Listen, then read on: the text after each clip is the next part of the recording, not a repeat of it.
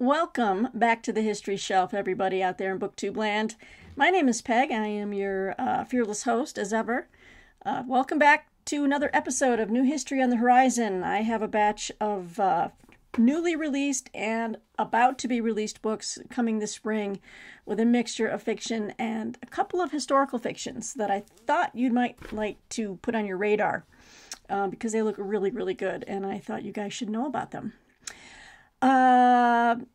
Programming note for long-standing fans of the channel. I'm alive. I'm surviving after the heartbreaking loss of my Detroit Lions. Been a fan forever. Grew up with the Lions and moved across the country, but the Lions have always been my team. I am a native, and so I will always be a fan no matter what happens. But the future is bright for our team. I think we'll do really good things next year. And I think next year we'll clean up some of our mistakes and we will advance. Oh, yes, we will reach the Super Bowl. Trust and believe. So, yeah, I'm dealing with that. But anyway, Martine got me a nice... you see this guy right over here? Whoa! Yeah, she got me a... some type of trophy. I guess that's a Super Bowl trophy, right? But it's for something else. I won the Fantasy Football League a few years ago at my company, and I never really won a prize. It was, I guess, just for bragging rights. But she's like, you should have won something. So she went and got me that. Isn't she just a sweetheart? Yeah. So I did. I won the Fantasy Football League. See, I know football, baby. And I said at the end of last year, didn't I, guys, somewhere on this channel, I said this year was going to be a good year for Detroit Lions, and it was. We broke all type of history records. We got our first playoff win in 30 years. We went to the NFC Championship, and 4 short points away from going to the Super Bowl. It was a brutal way to lose, let me just tell you. But after the end of the upcoming Super Bowl, someone else is going to be feeling that way. It won't be me. Moving on. We are here to talk history. So let me show you a few books that have arrived at the History Shelf that I received from some publishers, some fantastic people. And one of them I was really surprised to get, but the good folks at W.W. Norton, there goes a fuzzy. I've got orbs going on here. What is happening? Good folks at W.W. Norton sent me this book by esteemed early American historian, colonial history. You'll recognize the name, Peter H. Wood. And this is the 50th anniversary edition of this book right here, Black Majority, Race, Rice, and Rebellion in South Carolina, 1670 to 1740, with a foreword by Imani Perry and a new epilogue by the author. So I wasn't even aware of this book coming out, and they sent me a copy in the mail, and I was just like, wow, thank you. So let's take a look here.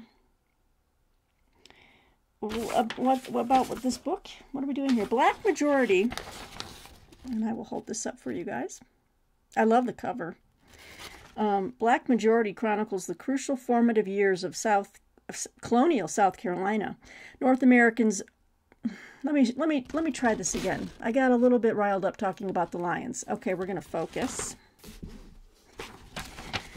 Black Majority chronicles the crucial formative years of colonial South Carolina, North America's wealthiest and most tormented British colony. It explores how West African familiarity with rice determined the low country economy and how sickle cell trait helped protect against malaria. This skilled but enslaved labor force formed its own distinctive Gullah language and culture. I just have to say, I'm going to interject here. I just read and reviewed a massive new book that came out from Oxford University Press called Combie, about the raid on Combie, South Carolina, and the author, Etta Fields Black, was talking very much about this. She must have used this as a main one of her sources too, but she has done a lot of research into rice plantations, the Gullah dialect and how it was formed. So it was a fantastic book. It covered a lot of different categories. So anyway, it's called Combee, Combee. It's about Harriet Tubman and the on the raid that happened in the Combee River in South Carolina. So I'll get back to this. Wood draws attention to the roots of African American vernacular English, the scale of black migration, the involvement of blacks in the early frontier, and the struggles of enslaved people to emancipate themselves. Tracing the ways that conditions worsened for this black majority as the colony expanded, Wood documents how diverse acts of resistance increased. The most significant rebellion of the century occurred near the Stono River in 1739. Wood reveals how the quelling of this major uprising marked a tragic turning point for the enslavement of Africans in the American South. This revised and updated 50th anniversary edition also includes a new epilogue from the author describing the book's underpinnings and showing how its original themes remain as urgent as ever. Wow! It's just the time when they sent me this, I was like, oh, I didn't request this, but I wonder if they talk to each other, the different publishers, because I had just written a review of the new Combee book. And there's a lot of similar themes here. But so this is going to be great. This will really round out my reading on the topic. Fascinating. So this one is out right now. Came out January 23rd from W.W. Norton. All right. As always, I got to find a place to stack my books. I'm also going to move my keyboard out of the way so I can get the microphone closer so you can hear me better. All right, next book we have here is from Amistad Press, and been hearing a lot about this one. This one came out, just came out actually. Just came out yesterday, guys. What perfect timing for this edition of New History on the Horizon. And I've got a finished copy. This is The Survivors of the Clotilda. Let me try to get the glare off of there. The Lost Stories of the Last Captives of the American Slave Trade by Hannah Durkin. There you go. There we go. Let's see. Joining the ranks. Let me get there. Joining the ranks of Rebecca Sklootz, The Immortal Life of Henrietta Lacks, in Zora Neale Hurston's rediscovered classic Barracoon, an immersive and revelatory history of the Clotilda, the last slave ship to land on U.S. soil, told through the stories of its survivors, the last documented survivors of any slave ship, whose lives diverged and intersected in profound ways. The Clotilda docked in Mobile Bay, Alabama in July 1860, more than half a century after the passage of a federal law banning the importation of captive Africans, and 9 months before the beginning of the Civil War. The last of its survivors lived well into the 20th century. They were the last witnesses to the final act of a terrible and significant period in world history. In this epic work, Dr. Hannah Durkin tells the stories of Clotilda's 110 captives, drawing on her intense archival, historical, and sociological research. The book follows their lives from their kidnappings in what is modern-day Nigeria through a terrifying 45-day journey across the Middle Passage, from the subsequent sale of the ship's 103 surviving children and young people into slavery across Alabama, to the dawn of the civil rights movement in Selma, from the foundation of an all-black African town, later Africatown in northern Mobile, an inspiration for writers of the Harlem Renaissance, including Zora Neale Hurston, to the foundation of the quilting community of Gee's Bend. It's like G-E-E, I guess, Gee's Bend, a black artistic circle whose cultural influence remains enormous. It's an astonishing, deeply compelling tapestry of history, biography, and social commentary that deepens our knowledge and understanding of the Black experience and of America and its tragic past. So that is The Survivors of the Clotilda. Just came out yesterday.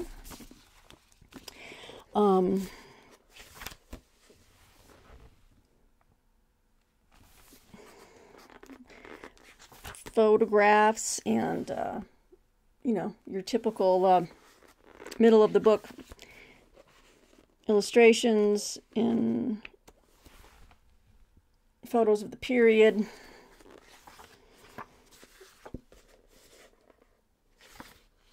Wow. Artwork. So this is fantastic. So The Survivors of the Clotilda by Hannah Durkin. All right, so we've got two fantastic works on Black history from that period, an unfortunate period, but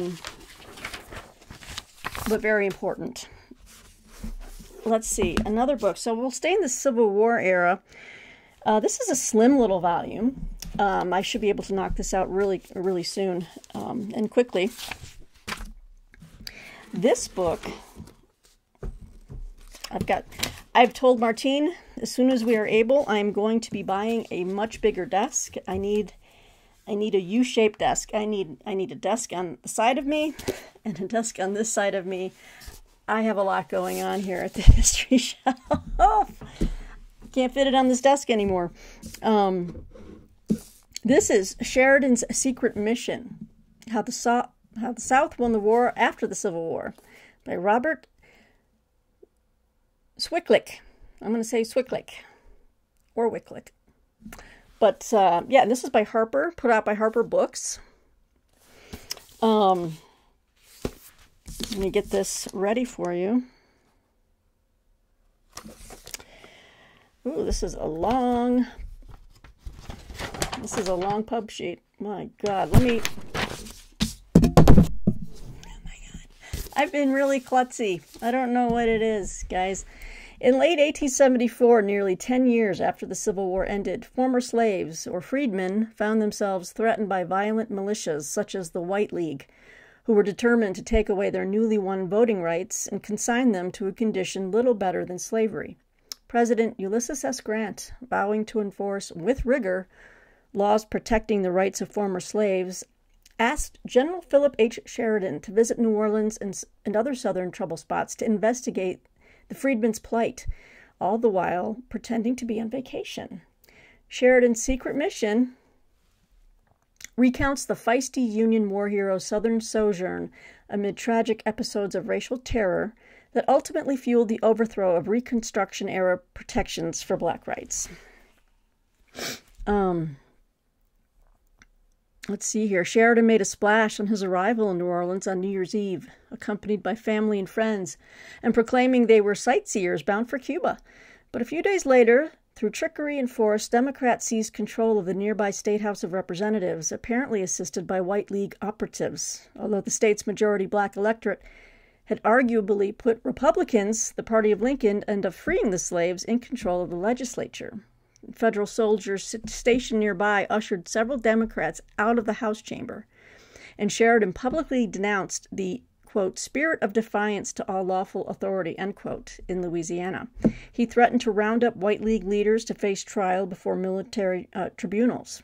In years past, Northerners might have rallied to support the Union hero, but the public was weary of war issues. Many Northern newspapers condemned Sheridan's actions and deplored the appearance of federal bayonets in a sovereign state legislature. Some called for Grant's impeachment. The controversial clash in the Louisiana legislature lies at the heart of this revelatory new narrative history. Sheridan's secret mission illuminates the bitter career of racial oppression in the United States and resonates powerfully with our contemporary post-racial condition. All right, our author, he was an editor at Wall Street Journal, and yeah, and he's written another book called House Rules. So it's a slim volume, as I said. It's out right now. It's about a little short of 200 pages, but that should be a really fascinating read. I like Sheridan. He definitely was a plucky little dude. Again, this is from Harper Publishing. All right, so we got those three. What else do we have? Okay, now we're going to move into the new history, still on the horizon. All right. Several of these I will be reviewing, so they're actually on my reading list, and actually a couple of them I've got to get going, like today. I'm gonna, you know what? I'm not gonna do this a matter of like break them out per month. They're kind of mixed, and it would take too long for me to right now on camera to sort them out. But let's see. We've got April, Marches. We've got we got a little bit of that. Let's do this one because it's coming out in February. It's actually coming out next week, and I'll be reviewing this for the Washington Independent Review of Books, and I'm currently reading it, but I was able to. I also got the finished copy, which is critical when you're a reviewer. So, oh, and I'm also reading. This is also a book that I'm reading for Historathon 2024. Hello. So yeah, I've got that underway right now. And this is The Killing Ground, a biography of Thermopylae by Mike Cole and Michael Livingston. And now the finished copy has a blurb by Tom Holland. You can't beat that. So I have shown this on the channel before and talked about it, but I'll just read this real briefly for you. Killing Ground is a captivating exploration of the legendary pass of Thermopylae and the battles that have defined its history. From Leonidas and his 300 Spartans making their last stand against the Persian army to Allied saboteurs during World War II, this blood-soaked ground has borne witness to countless clashes through the ages. The authors detail the powerful interplay between battles and the enduring terrain on which they fought, revealing why Thermopylae has been at the epicenter of warfare for over 2,000 years and what its past can tell us about our future. So yeah, I'm glad to have this finished copy because I was reading the advanced review for my review and had no maps. So when they were going over the layout, especially, it's really interesting. They talk about the tectonic plates and how this section was formed and where the hot springs came from. I didn't have any of these maps. Particularly, there's a couple where they're really detailed about the passes. Anyway, and then, of course, fantastic photos in the center, kind of giving you a picture of the grounds, the terrain, the artwork that I love. So this comes out on February 6th, next week. And that's where you can pick that one up. Any bookseller that you trust, that you love. I think this book is... When is this book coming out? I don't know. I have a pub sheet. Okay. This book I'm also commissioned to write a review for Book Browse. My review is due the first week of March. And this one comes out February 13th. It's a slim little volume. We're going to move over to World War II. And this is called Beverly Hills Spy, by subtitled The Double Agent War Hero Who Helped Japan Attack Pearl Harbor, by Ronald Drabkin. This is out by William Morrow Books. It's a slim little hardcover. A little over 220 pages. Photographs and such, but Beverly Hills Spy. So what do we have to say about this guy here? Obviously, I haven't started reading it yet, but I will. I have an interview with the author in this pub sheet, so that's nice. Here we go. Okay, Ronald Drabkin brings to light the untold story of Frederick Rutland, a British war hero and real-life James Bond, who was involved in a Japanese spy ring in Hollywood in the lead-up to the attack on Pearl Harbor. In fact, the events of Pearl Harbor would almost certainly have been impossible without Rutland's participation, and yet his story has been virtually unknown until now. supported by recently declassified FBI files and by incorporating unique and rare research through MI5 and Japanese naval archives that few English speakers have access to, Drabkin pieces together to completion for the first time this stranger-than-fiction tale of one of the most unexplored figures in espionage history. Interesting. The story of Rutland is a rags-to-riches coup for the ages. An uneducated boy from England's lower class, Rutland worked his way up the ranks of the British military, becoming one of the most accomplished aviators of World War I. Despite his impressive achievements, including being the first pilot to take off and land a plane on a ship during battle and helping to design the first modern aircraft carrier, among other things, Rutland was not promoted in the new Royal Air Force in the wake of World War I, due mostly to class politics. That's your mistake. Now you lost him.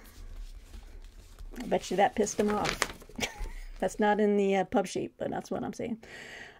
This ignominy led the disgruntled Rutland to become a spy for the Japanese Navy. Told you. A career move that would have world-changing implications as he passed intelligence from Los Angeles to Tokyo that would lead to the bombing of Pearl Harbor. It says here, Drabkin, the author, is uniquely qualified to tell the story. His father and grandfather both worked in counterintelligence, and he is only a degree of separation from most of the characters featured in the book. This is going to be fun to read and write a review of, especially with that connection there. Fantastic. Beverly Hills Spy. Comes out February 13th from William Morrow Books. Check her out if you're into World War II espionage stories and such. All right. I am going to try to go in a little bit of a... it's not as hard as I thought it would be. We're going to go with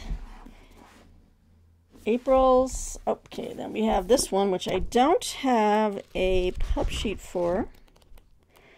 So, but I am reviewing it.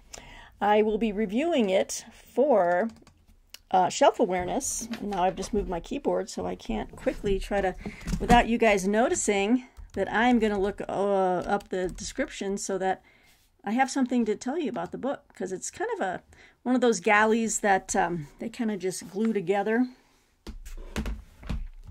But I'm going to read you something about it. Okay, now this book comes out March 26th, and it's coming out from Knopf, the good folks at Knopf. This is Takeover. Hitler's Final Rise to Power by Timothy W. Ryback. As you can see, again, it's just like one of those. It's a small little galley, a little over 300-page book. Yet another new book on something about Hitler. But we've got Hindenburg on the cover there, shaking the new chancellor's hand. This is, okay, I'm sure this will be the final cover, but obviously there's nothing on the back. So, I am going to hold this up while I read to you this. In the summer of 1932, the Weimar Republic was on the verge of collapse. 1 in 3 Germans were unemployed. Violence was rampant. Hitler's National Socialists surged at the polls. Paul von Hindenburg, an aging war hero and avowed monarchist, was a reluctant president bound by oath to uphold the Constitution. The November elections offered Hitler the prospect of a Reichstag majority and the path to political power, but instead the Nazis lost 2 million votes. As membership hemorrhaged and financial backers withdrew, the Nazi Party threatened to fracture. Hitler talked of suicide. If only. The New York Times declared he was finished, yet somehow in a few brief weeks he was Chancellor of Germany. In fascinating detail, and with previously unaccessed archival materials, Timothy Ryback tells the remarkable story of Hitler's dismantling of democracy through democratic process. I'm sorry, it's just, again, I'm reading all of this history and it's just like repeats itself. He provides fresh perspective and insights into Hitler's personal and professional lives in these months. and all their complexity and uncertainty. Backroom deals, unlikely alliances, stunning betrayals, an ill-timed tax audit, and a fateful weekend that changed our world forever. Above all, Rybak details why a wearied Hindenburg, who disdained the Bohemian corporal, ultimately decided to appoint Hitler chancellor in January 1933. Within weeks, Germany was no longer a democracy. Who wants pie? All right, so, woo! I kind of held it off camera. Didn't mean to. Sorry about that. Takeover, Hitler's Final Rise to Power, from Knopf Books. This comes out March 26th, and I will be writing a review of this for Shelf Awareness, guys, so stay tuned. You can follow all of my written reviews. I write quite a bit. I cover quite a few books. You can follow them by checking out in the description box below all the different social media channels. I post everything there for my written work. So please follow along. Join me on the ride of reviewing great history and historical fiction. And I do some other fiction. I do mysteries, thrillers. I review indie authors too. So I do a wide range of book reviewing. Okay. Now this book. You guys like big, juicy historical fiction books? You're gonna want to see this. Now I haven't read it, of course, because it's big and it's a big book. But it comes out March 5th. And we're going to go back. We're taking it back to Rome, baby. And this is I Am Rome by Santiago Posteguillo. A novel of Julius Caesar. I have the advanced uncorrected proofs here. It's coming out from Ballantine Books. I just said that, I think, yes. Big book. Big book. We're looking at 560 odd pages or so. I Am Rome. So what do we have to say here? Every legend has a beginning. Rome, 77 BC. The corrupt senator Dolabella is about to go on trial for his crimes. But Dolabella owns the jury. He's hired the best lawyers in the city, and he's very willing to use violence against those who oppose him. In all of Rome, no man dares accept the role of prosecutor. Until, against all odds, an unknown 23-year-old steps out to lead the case, defend the people of the city, and defy the power of the ruling elite. That lawyer's name is Gaius Julius Caesar. So begins Santiago Posteguillo's acclaimed masterpiece of historical fiction. A tale as epic as Caesar's life itself, an irresistibly page-turning novel of politics and betrayal, grand battles and impossible odds, shocking villainy and even greater acts of courage. I Am Rome brilliantly animates the moments that shape this extraordinary young man's fate, and in so doing, changed the course of history itself. Now, I should say the translator, because this was written in Italian, and translator is Francis Riddle. Oh, gosh, I take it back. This was not Italian, it was Spanish. Okay. Go figure. But Francis Riddle has translated numerous Spanish-language authors, including Isabel Allende, Claudia Pinheiro, Lila Guerrero, and Sarah Gallardo. Fantastic. Okay, so originally written in Spanish, but we have I Am Rome, a novel of Julius Caesar, coming out March 5th. So like I said, I'm kind of mixing in some historical fiction as we go. All right, so we're going to go back to a March release. This is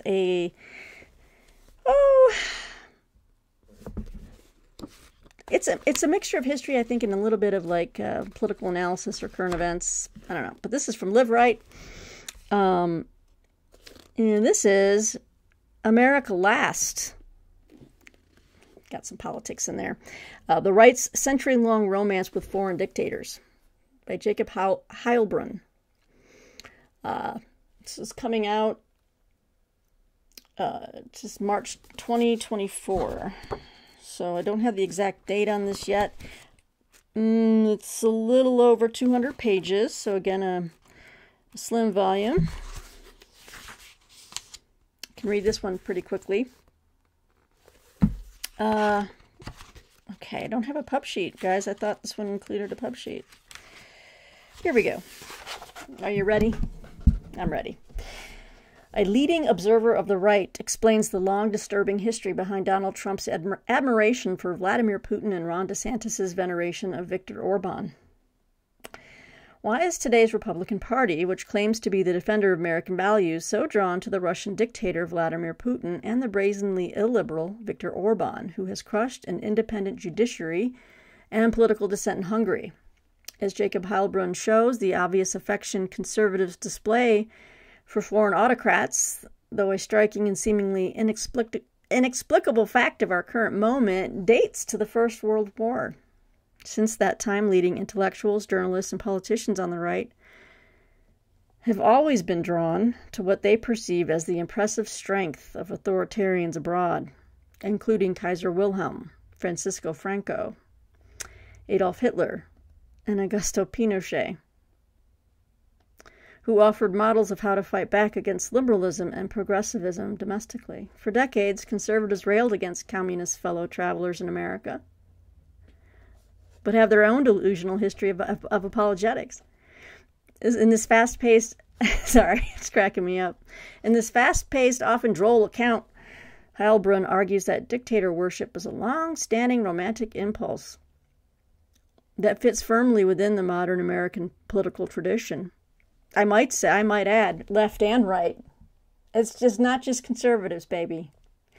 And shows what it means for us today. So this should be kind of fun to read, and I'll probably notate it a lot. Yeah, we did rail against communism, and there were a lot of lefties who really liked Stalin, you know, kind of went over and toured the Soviet Union back in the day and wrote glowing reviews of it. So, you know, you got to take it with a grain of salt, because each side likes to pathologize the other. So anyway, America Lasts is what they're going to say here. The Right's century-long romance with foreign dictators by Jacob Heilbrunn. I'll be interested, though, just for the history itself, and I will definitely make some notes on this. Yeah, we'll see. We'll see how this pans out. But this comes out in March from Live Right. All right. What next? We've got some April books, and that is coming out in May, so we're going to save that one. That's coming out in May. That's coming out in May. Okay, here we go. All right, a book that I am about to start reading tonight. I need to have a review written by the middle of next week, so I got to get cranking, because this book is... it's over 400 pages, but I'm excited for you guys because we're going back to the Civil War. We've got more biography here. This is by an author I think many of you recognize, and I recognize him too. He wrote Voyage of Mercy. He also wrote the Dark Tide. It was about the molasses flood. I think it was in Boston, I think. And The Caning. I know Bill Rutenberg has read The Caning, so I recommended that book. This is the great abolitionist, Charles Sumner, and the fight for a more perfect union. Yeah, this is coming out April 23rd. All right. So yeah, I've got to get my review in early, but I'm so excited for this. And it's from St. Martin's Press, again by Stephen Puleo. Okay, I meant Puleo. I've got an advanced review. Hopefully I can get a finished copy of this. I'll have all the photographs and different inserts. It says here, the groundbreaking biography of a forgotten civil rights hero. Let me take a sip. In the tempestuous mid-19th century, as slavery consumed congressional debates and America careened toward civil war and split apart, when the very future of the nation hung in the balance, Charles Sumner's voice ranked strongest, bravest, and most unwavering. Where others preached compromise and moderation, he denounced slavery's evils to all who would listen and demanded that it be wiped out of existence. More than any other person of his era, he blazed the trail on the country's long, uneven, and ongoing journey toward realizing its full promise to become a more perfect union. Before and during the Civil War, at great personal sacrifice, Sumner was the conscience of the North and the most influential politician fighting for abolition. Throughout Reconstruction, no one championed the rights of emancipated people more than he did. Through the force of his words and his will, he moved America toward the twin goals of abolitionism and equal rights, which he fought for literally until the day he died. He laid the cornerstone arguments that civil rights advocates would build upon over the next century as the country strove to achieve equality among the races. The Great Abolitionist is the first major biography of Charles Sumner to be published in over 50 years. Acclaimed historian Stephen Puleo relates the story of one of the most influential non-presidents in American history, with evocative and accessible prose, transporting readers back to an era when our leaders exhibited true courage and authenticity in the face of unprecedented challenges. Yep, looking forward to beginning this one tonight. Again, this will be coming out April 23rd, so just keep it on your radars. The Great Abolitionist, the first biography, major biography of this man in 50 years. That is something to be excited about. All right. I wanted to take a look at this book too because this author wrote a book about the Hunley, the first submarine kind of used in the Civil War. And now she has a new book. And this is called Chamber Divers. The untold story of the D-Day scientists who changed special operations forever, by Rachel Lance, and she is the author of In the Waves. That was the one I was talking to you about just now. Let's see here. Rachel Lance, biomedical engineer, blast injury specialist, trying to avoid that, Claire, an author of In the Waves, tells the unbelievable saga of the scientists, men and women, who made it possible for Allied troops to breathe and scout underwater, an advancement that would ultimately help win the war and change underwater exploration forever. The story has been buried in classified records for a generation, but Lance's tireless research finally brings the heroism of these scientists to light. I'll read just a little bit more about it. Let's see here. Actually, I'm going to switch over to this one. I'm going to read in the back here.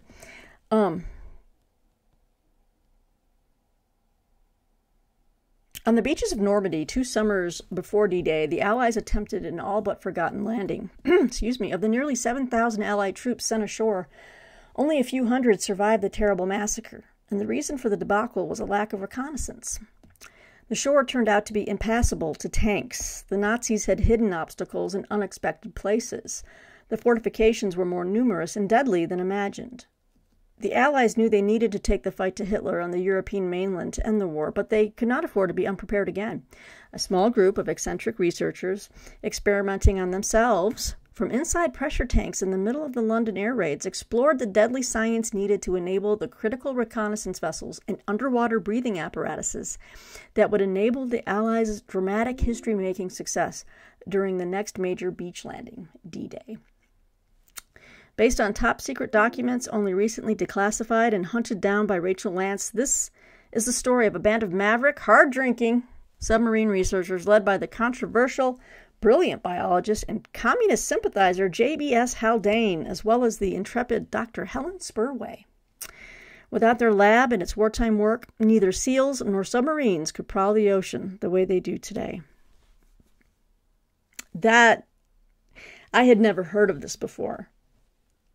I love history that just uncovers something, or at least shines a light on something that hasn't really been covered in any type of detail that I'm aware of. Wow. Underwater reconnaissance in the lead up to D-Day. And then even the ARC has some pictures in here and photographs, which is cool. So that's helpful. I definitely would like to get the finished copy of this. Oh. What's the damage done to one of these guys' lungs? Holy crap. So, does this not look great, or what? All right, Chamber Divers. Really stoked for this one, guys. This one's coming out April 16th. So, keep an eye out for that. All right, you know what? We're at 40 minutes, guys. And I'm going to save the last two for another New History on the Horizon as we get closer to May. But I have one more book that is historical fiction that is coming out in March, so I will include this one. I am going to try to squeeze this one into my my review cycle.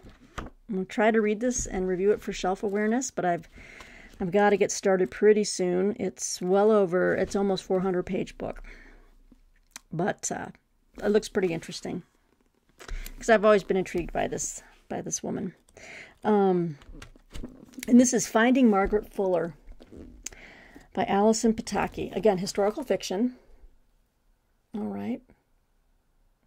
It's coming out March 19th from Valentine Books. I have to open it up to read you a little bit about it.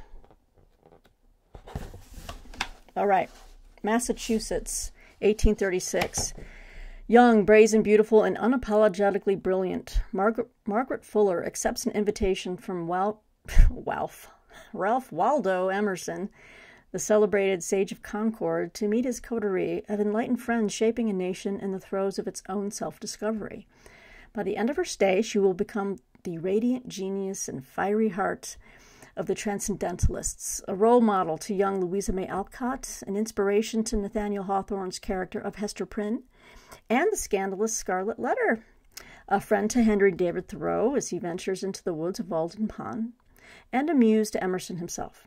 But Margaret craves more than poetry and interpersonal drama, and she finds her restless soul in need of new challenges and adventures. And so, she charts a singular course against a backdrop of dizzying historical drama. From Boston, where she hosts a woman-only literary salon for students like Elizabeth Cady Stanton, to the editorial meetings of the Dial magazine, where she hones her pen as its co-founder, to Harvard's library, where she is the first woman to study within its walls, to the gritty New York streets where she spars with Edgar Allan Poe and reports on the writings of Frederick Douglass. Margaret defies conventions time and again as an activist for women and an advocate for humanity, earning admirers and scathing critics alike.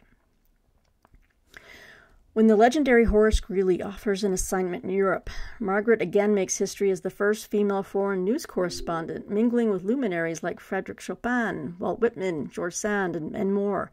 But it is in Rome where she finds a world of passion, romance, and revolution, taking a Roman count as a lover and sparking an international scandal. Evolving yet again into the roles of mother and countess, Margaret enters a new fight for Italy's unification. With a star-studded cast and epic sweep of historical events, this is the story of an inspiring trailblazer, a woman who loved big and lived even bigger, a fierce adventurer who transcended the rigid roles ascribed to women and changed history for millions, all on her own terms. Obviously, many of us who are aware of Margaret Fuller know the ending. I'm not going to say more, because if you're intrigued by this, I highly recommend you keep this book on your radar. Again, March 19th, Finding Margaret Fuller by Allison Pataki. I am going to try to fit this into my busy review schedule, because it sounds like a really fun historical fiction read. All right, guys, so we're almost at 45 minutes. I hope you enjoyed this installment of New History on the Horizon. I've already got 2 in the kitty for next time. As more books come online for May and onward, I'll make another one. But let me know what you think in the comments below. And thanks for watching and subscribing and just being here with me on this journey. I hope you're all doing well, reading well, and staying well, as I've got little lint floaties floating around here. I don't know. Got orbs going on in my life. Anyway, guys, until next time, thanks for joining me on the History Shelf. I can't speak today. You know what? No, I'm not going to sign off on that. I'm just going to stay a little longer to do this right.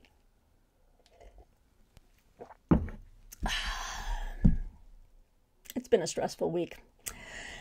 But got some really great news today, and praising God, feeling good, still a little klutzy, still stumbling over my tongue, but very grateful and thankful indeed to be here. So thanks for staying with me. Thanks for putting up with my flubs and my floaties. And until next time, BookTube, take care and be well, and God's blessings to all of you. Bye-bye.